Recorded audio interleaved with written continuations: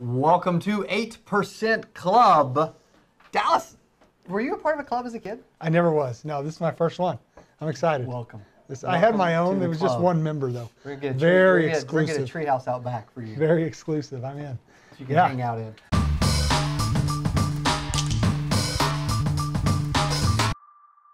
We got a big topic today. Yeah.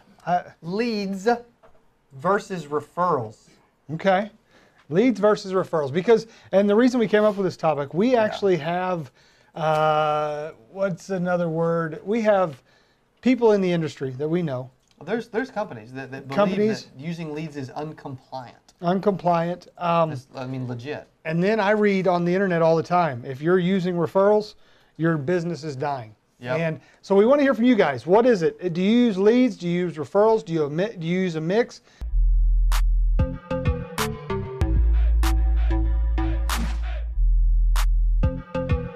What is up? Welcome to, come on, baby. You ready, DJ? I'm ready. You guys ready today? You guys ready to call? You guys ready to make some money? I want you guys calling while I'm calling. I want you guys calling me. I want you guys calling other people. Well, calling H2O. Fear be gone water. Fear be gone water. Today only on Live Coco and Cody. All right, you guys ready for today's cold calling? We do some final expense calling all the time, and that's what we're doing today in the Secure Agent Mentor Studio. You guys ready to get with it today and make some calls, make some money, some moolah? Hey, today's data, and I'm talking it's going to be some good data. Today's data, yo, what's up, Tony? Today's data, cold calling data, is brought to you by Cole X Data. Brought to you by Cole X Data. So you guys want some fantastic, amazing data? I do too. That's why we went to Cole X Data. So. Hello, everybody, and welcome to Brain Power. I am Lauren Askins, the wife of this stud muffin. This is true. I'm Cody Askins. And we are bringing the power of the brain to you every Monday at 2 o'clock Central Standard Time. Today we're going to talk about ain't nobody got time for that negativity.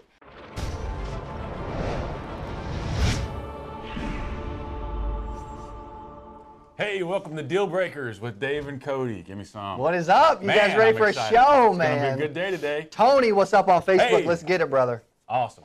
All right, so if you haven't watched the show before, maybe this is the first time you're watching, this show is called Deal Breakers. We're about breaking down the deal. What's keeping you from getting the deal? What's in your way? What can you overcome? Those types of things. We do live role playing. We do sales training. We talk about all kinds of different things that might keep you from being successful. Yep. Today's show is about beating the competition. Question with a question. Okay.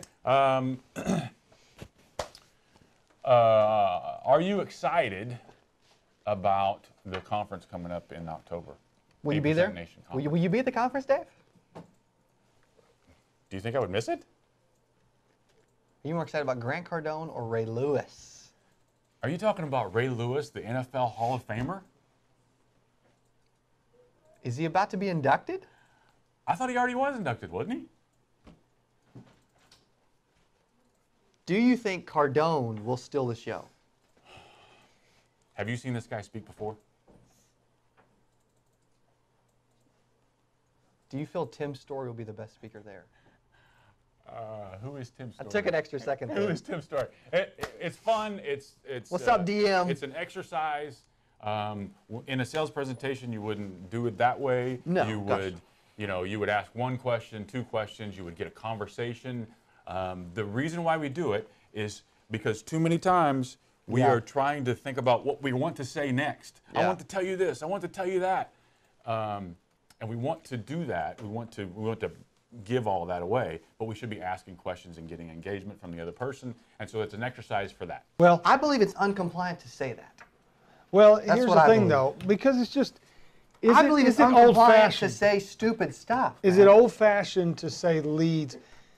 See, I'm still of the opinion you have to have some referrals. Even a referral's a lead, but a lot of agents use leads to, that's their entire business, their entire system, and those that don't, I mean, I think that's why so many agents. I love captive models. That's fine. I was a captive agent at one point. There's captive companies that believe you should not work leads, and I'm here to tell you, I love everyone, but they are wrong. I think you're right in it to a point, but I think a lot of agents fail because they refuse to invest in their business and they Right. won't buy leads. And so they say the way referrals is a cheap way for them to get out of buying leads. Oh, no, I don't do that. I just do referrals. Yeah. I don't want to spend any money, so I just do referrals. I think if you are unwilling to invest in your business, then your business is going to die. I really do. I'm an aggressive individual. It's already half empty. We need to fill that sucker back up, you know? Why are so many agents scared to put this thing on right here and to press talk to people? What's up, James? Why are so many people struggling with picking this thing up and talking to people? I'm not going to make up the aliens came or something like that. Okay. The power of no is not greater than the power of yes. Dude, I like that, bro. It's look within rather than without. Dude, Robert, I need help with every aspect of my business too, brother, which is why I'm doing this with you guys, because I learn just as much from the comments and questions as I do from me actually physically making calls. So someone's going to say, hey, I don't want to talk to you. I'm no good. I'm excited. I don't love you. I love you. I don't, whatever. When that happens, just realize that I create the expectation in myself. I'm going to call, and this is going to go well, but it's live on camera. It's different every time I do it. No clue how it's going to go, but that's part of the beauty. But as long as you realize that, hey, when you call people, people may say, I'm not interested. They may say, do not call me. They may hang up on you. As long as you go into it with that attitude, like, who cares? Have a goal, but expect that people are going to, hey, hello, I'm looking for Frederick.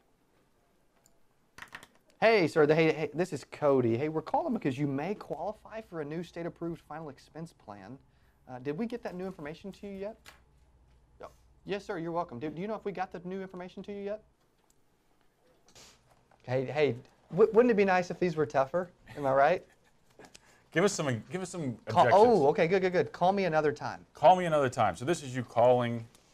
Call me another time. Right now is not good. I've got a screaming baby in the background. I've got grilled cheeses on the in the kitchen that I'm cooking right now. Now's not a good time. Will you call me another time? Perfect. I'll be super brief. I'll be in your area on Friday. Should I go ahead and drop that off in the morning or the afternoon? Mm-hmm. Because when that happens, there's the time of they answered the phone. Mm-hmm. If it was their daughter they were talking to, would they take an extra few seconds, even though they were burning the grilled cheese, right. Spanking the baby and watching Oprah? Mm-hmm. Like they would still take a second, right? So I'm going to take a few seconds, let them know, hey, I'll be super brief. But if we pause, if we don't know what to say, if we just agree and then it's over. If we agree and accept, if we become reasonable and accept their reason, then it's over. You've got. But if we say, hey, I understand, I'll be super brief, ask a question. Walk right around it. So I'm going to give you 5 things today while we draw 2 of how you can turn negatives into positive, or training your mind, the power of the brain, to think positively instead of negatively. Because unfortunately in this world we're in today, there's a lot of negatives to be negative. That's a good way to put it. Yeah. So point number 1 would be set reasonable goals. Now, we think dream big, make it unrealistic, yes. But under those big goals, like we talked about, never be reasonable. Never be reasonable. You got to have some stepping stones that you can achieve to help you gain that positive feeling. Hey, I kept him on the phone for about an extra 4 to 5 seconds by jumping in quick. What's up, Kashif? Dude, I normally will talk to I'll normally get a lead after talking to about 4, 5, 6 people maybe. Last week it was the very first call. By jumping in and him say, hey, I'm not interested. Perfect, Frederick, I get it. Did we get the new information to you yet? Do you know if we dropped it off? Do you know if you got it? Well, I don't know. That kept him on the phone for a second. Oh, and then obviously he hung up because he didn't want to talk. But you got to be quick to try to keep them on the phone and realize that you will get objections, and they don't really mean it. Like when he says he's not interested, what does he really mean? He don't mean he's not interested. He means something else because he doesn't know if he's interested or not. He has no clue. Turn problems problems into challenges. You know, how can you grow from this negative situation, you know? Hey, James on YouTube, I see that you say newer agents should start smaller maybe. That's a very valid point because the insurance industry can be super overwhelming. So figuring out what your niche is and where you should go is a lot. So taking that small step back and realizing this is what I want to focus on this week. You know, I need to see 10 people. I need to, you know, whatever. You have to set those small goals to help you figure out your big ones. Hey, hello, I'm looking for Alice. Okay, is this her husband? Is this her husband? Is this Mr. Rainbow? Okay, perfect, buddy. Hey, do you know if we got you guys the new final expense information yet? That's why we were calling her. Okay, excellent. Okay. Well, our state licensed field underwriter would just like to give you a call back to provide you with the new information. I'm assuming a call back's okay, right? Okay. No, you're good, buddy. Thank you so much. What's up, Aaron? Yeah, our state licensed field underwriter would just like to give you a call back in the next couple days to provide you with the new information. I'm assuming a call back's okay, right? Okay. Excellent. And are you guys aware of, how long ago was that? Are you aware of any changes in the new information? Been a couple years. Okay. When's the best time for a callback, would you say, buddy? Would you say like mornings, afternoons, or? You don't, okay. When you got everything covered, did you go through like a funeral home and prepaid it? Did you go through a life insurance policy? How did you handle that? Lawyer in a funeral home, that's good. Excellent work, man. Awesome job, okay. I guess you have to start to prepare and do that. Okay. Would a call back, just to make sure that you have any new information, would a call back make sense? No worries. Perfect. I appreciate your time. I appreciate you being so kind. Thank you, sir. Bye-bye. The only thing that is keeping you from being more successful is your version of yourself. Yep. And so you're really competing against yourself, and you need to beat the person you were yesterday, or the person you were 5 minutes ago, because you really have no cap. You really have no limit on your potential. Man, I get so fired up about that, even with our sales guys here. If you acknowledge something, then it becomes an issue. And I'm not talking about ignoring things. We didn't ignore the issue. No. But we didn't acknowledge in the fact that that's, oh, I'm so sorry you don't have any money. I mean, yeah, because even if you said that, and then you asked me, well, you say you don't have any money, how, you know, let's put a number to it. They can't. You can't find your golf hat. I don't know where my golf hat's Where'd you at. put it? Where'd you put it? Or Sunday when I said I couldn't find my shorts. Yes, your golf shorts, and they were right where you left them. Yeah, this is true. On your side of the bed. Anyway. But when they're inside out, they look like swimming trunks instead of golf shorts. So, you know, it's not my fault that they didn't look like the right shorts. Right, Bailey? Did you leave them inside out when you took them off? Oh, I'm sure I did. So how is that my fault? Hey, it was anybody's fault. Okay, anyway. But it was a good one, though. 8% Nation. Seeing all this stuff. Getting to hear from these kind of people. I want to break down I want to break down both days real quick, because a lot of people are asking me, hey, what am I going to get? What am I going to learn? Is it going to be worth it? Day one and day two. Day one in the morning is all about becoming a marketing master. Hearing from some of the best marketing minds in the business. That's in the morning on day one. And we'll make sure that that's the best marketing couple hours that you ever hear in your entire life. Day one afternoon, the PM version of day one, is all about living an ideal life. Taking the life you have now and making it better than it is. Becoming a better you, living an awesome life. Getting to the life that is the most ideal and the life that you want. Day two gets even better. Day 2 AM. AM in the morning on day two before lunch is all about $1 Million Sales Summit. The specific sales strategies, tips, and techniques that you can use to blow up your brand, to become a freaking beast in this industry. Day 2 PM, we finish it off because day 1 PM, we finished with Tim Story and Ray Lewis. Day 2 PM, is all about blowing up your brand, blowing up your business. And we finish with a couple of the best at it. Coach Michael Burt and Mr. Grant freaking Cardone to finish off day 2. How about those couple of days for 8% Nation? I want to see you there. I want to hang out with you. I want to get to know you. And I know the value will be there. That I can assure you. People that don't like leads, the common excuses are they're garbage. Every lead I buy, nobody's There's home. a lot- It's because and you and I have There's got another this too. school of thought there too. Well, but they're garbage because I call these people and these people think they're winning a free iPad because they clicked on something online. Okay, and that and in that case they normally are. Yeah. But there's another side of this coin that why companies think that you shouldn't work leads. Well, there's crappy lead vendors, but also I can give you some names if you a want. majority of agents don't properly know how to work How to work a lead. So naturally leads suck and leads never work. I know agents making $750K a year, $1 million a year. I know companies of a few partners that are making 8 figures a year using leads. But a referral-based guy is going to say how much are they spending on those leads. Trust me, the ROI is worth it. Well, because you can't say I'm only going to work referrals and I'm going to write $2,000 a week. You may have some big weeks, but you're going to have a lot of goose eggs along the way. And then you're going to end up failing, you're going to end up broke, you're going to end up begging me to, work in the leads department here. Learn to really take a step back and find the good. My next point would be surround yourself with people who are reminders or leave little reminders about yourself. Like we have these cool canvases throughout our office. The mission, the one above my desk is the mission to help every insurance agent in the world, and that one is so important because that is our mission, and that's why we do what we do. Hey, Miss Judy. Hey, this is Cody. Hey, we were calling because you may qualify for a new state-approved final expense plan. Do you know if we got you the new information yet? Okay, absolutely. Let me ask you a couple quick questions and we'll take you off our list, okay? No, it didn't work. Take me off your list. This is one phrase that you guys can use, and especially when I'm calling leads. I'm doing cold calling. It still works sometimes too. But when I'm calling leads, this phrase works really well. Hey, take me off your list.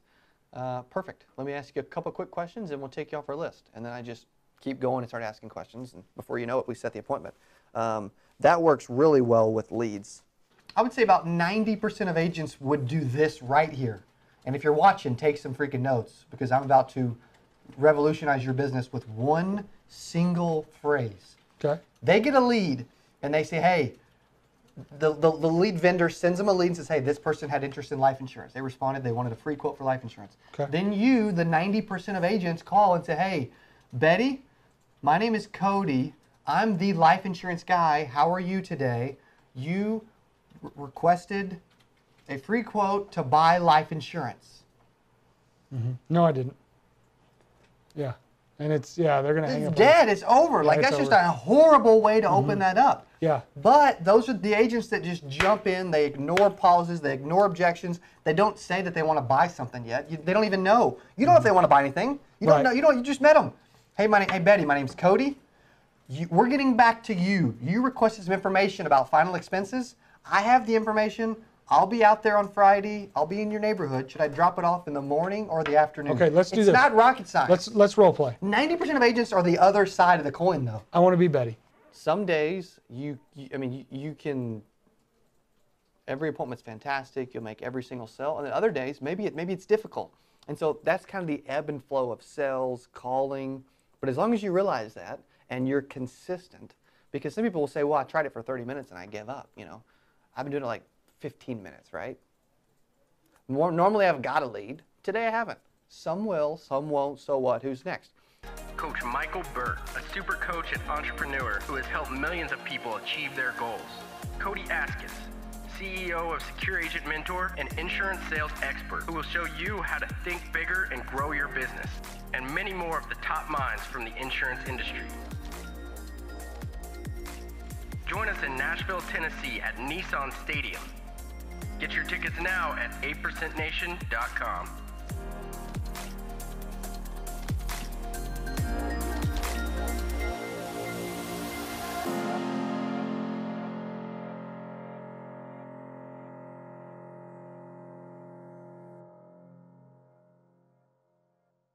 Welcome back. If you haven't checked out 8percentnation.com, please do. It's on the screen below. 8% spelled out nation.com. We are That's a long URL, 8% spelled out nation.com. bloody bloody blah. You see it on the screen though, right? And welcome back. You are too much We're for me. Did you wake up on the right side of the bed? Because that's my next point.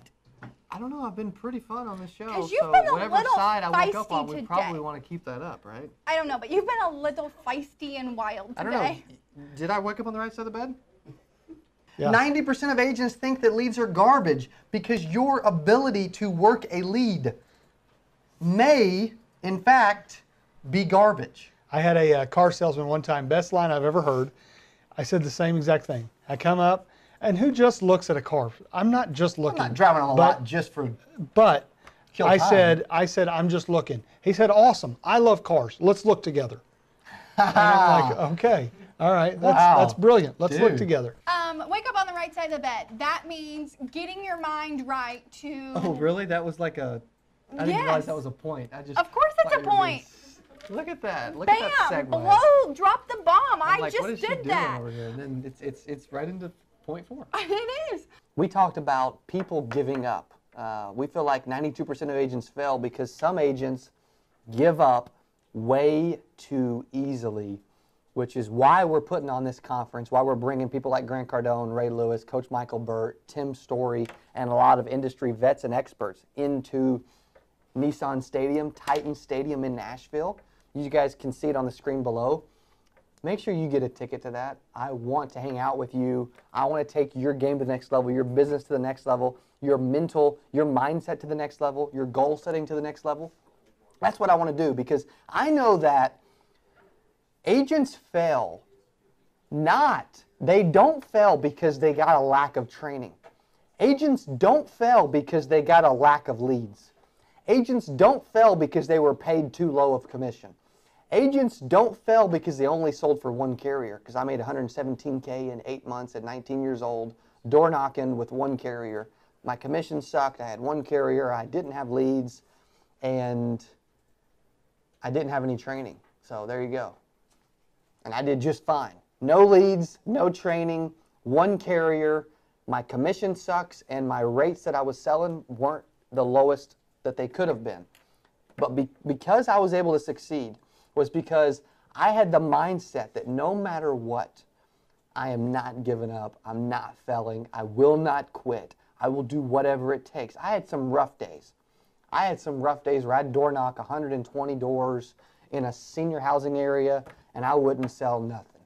Well, a lot of agents, they don't know how to work leads because they think, hey, and I used to be at fault too. You get a lead, and they say, hey, they had an interest in life insurance. So you say, hey, Betty, I saw you wanted to buy some life insurance. And that's how you open up a script. Yeah. Like, dude, if I said that, leads wouldn't work either.